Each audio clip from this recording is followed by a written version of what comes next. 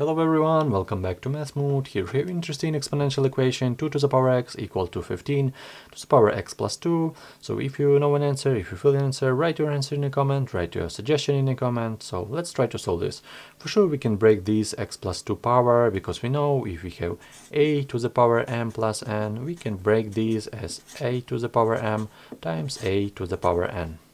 Really good case, we will have 2 to the power x equal to 15 to the power x times 15 square.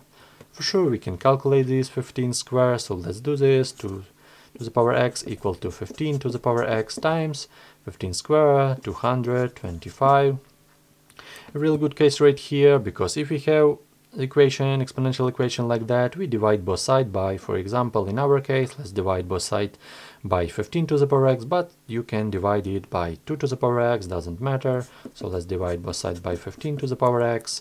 So we will have 2 to the power x over 15 to the power x equal to 15 to the power x times 225 over 15 to the power x. For sure, canceling these both. And right here we can write it as 2 over 15 to the power x equal to 225. Because if we have different bases but same exponent and we have something like that, we can write it in one parenthesis. Doesn't matter if we have a product 2 times 15 all raised to the power x, or we have a division, something like that, we can write it in one parenthesis using this power x. Real good case for us, because we for sure should take log from both of the sides, and for sure we will have only our x. So log 2 over 15 to the power x equal to log 225, but what a base? Base should be for sure 2 over 15 right here and 2 over 15 right here as well, because we're taking from both of the sides.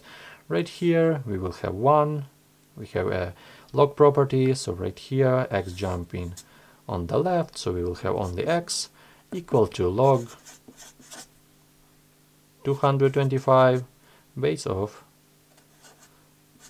2 over 15. For sure we can simplify this a little bit, so you can do it by yourself. I'll add this like that. So this is the answer. For sure you can simplify this a little bit. If you have any question, if you have any suggestion, write your suggestion in the comments. Thank you for watching and see you in the next videos.